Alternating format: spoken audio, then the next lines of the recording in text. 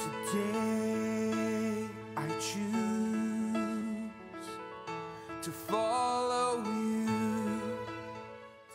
Good morning. It's Thursday, the 23rd of June. Sorry about yesterday. I somehow got the dates mixed up. If you have your Bibles, turn to Philippians chapter 4. We're going to read verse 8 together because this is Coffee with God, and I've got a decent cup of coffee this morning. I hope you've got a decent cup of coffee as well. Philippians is an incredible book. It's a book written by Paul while he was in jail. It's a short book, only 4 chapters, and yet it has incredible information for us. And what I want to focus in on here this morning is Paul, towards the end of this letter, says, "Finally, brethren, whatever is true, whatever is honorable, whatever is right, whatever is pure, whatever is lovely, whatever is of good repute, if there is any excellence, and if anything worthy of praise, dwell on these things." Yesterday we spoke about the fact that our living a life of faith is condemnation for those around us. And that invites a lot of negativity. It invites a lot of criticism. It invites a lot of opposition to how we live our lives. And I want you to take this verse. I'm not going to break it out and break it apart and show you each of the things that he lists here. But just the general picture is, and what I want to encourage you to do is, just as you hold on to your faith in this day, hold on to that which is praiseworthy, that which is excellent, that which is good, which is of good repute. So all these things, whatever is positive in your day, hold on to those and focus on those and be thankful for those and give praise for those. The negative, don't dwell on it, don't focus on it, experience it. You know, I was sharing with someone yesterday,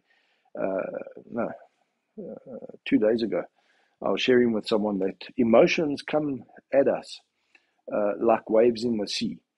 And what we have to do is, when a negative emotion or any sort of emotion comes towards us, we can try and push back at it. We can try and not allow it to swell over us. But have you tried to stop a wave in the sea, especially if you're near the shore?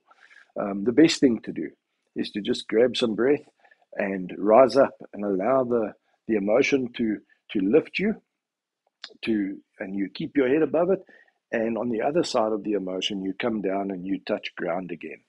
Now, the touching ground, the solid ground, the things that we base our decisions and base our life on, are the list here that Paul gives in Philippians 4 verse 8.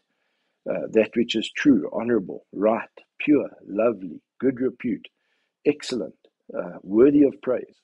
Dwell on these things. When the negative, when the wave picks you up, when the emotion, when the swell in the sea picks you up, don't fight it. Get picked up by it, but just wait until it passes, and then you get back onto solid ground. And as you go through today, can I encourage you this Thursday to stay grounded in that which the Lord is doing, that what the Lord, dit wat die Here besig mee is in jou lewe. Hy is besig. Sien hom raak. Moenie op die negatiewe oomblikke en die negatiewe gesprekke en die aanvalle fokus nie. Fokus op dit wat die Here mee besig is in jou lewe, want hy is besig om 'n plan te werk, sy plan. Hy het mos gesê in die Bybel dat hy vir ons goeie planne het, nie vir planne wat seer maak en vir verwoesting nie, maar planne wat goed is vir ons. En hy is besig elke dag om daai plan in en deur ons te werk. So focus op daai. Dwell on those things. Dwell on those things. It means the others come and they go.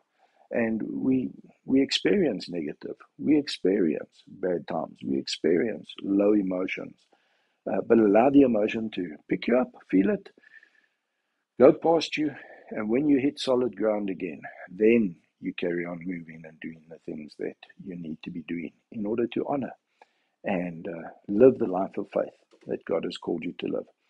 Can I encourage you this Thursday to dwell on the things that the Lord is doing in and through your life. And if you don't understand something that's happening, ask Him to give you insight, to give you wisdom.